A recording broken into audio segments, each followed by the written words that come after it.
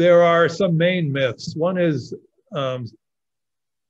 probably the main one is weakness. You know, that self-compassion will make me weak, or that it is a weakness.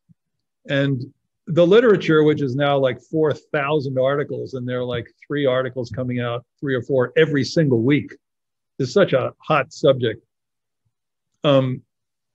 Shows, and actually there was a meta-analysis that just came out like last week on coping, and shows basically that people who are high in self-compassion, they cope way better with difficulties, with like chronic pain, with trauma, with divorce, illness, all kinds of things.